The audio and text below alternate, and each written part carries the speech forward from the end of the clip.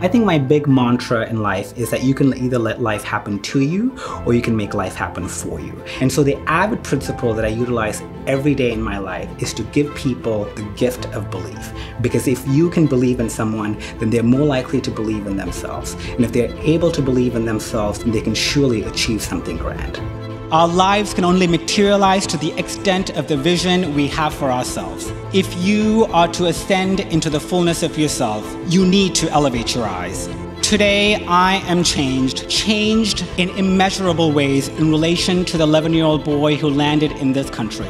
My life is a testament to those teachers who tirelessly believed that I was worthy of an education. Education is the elixir for the soul.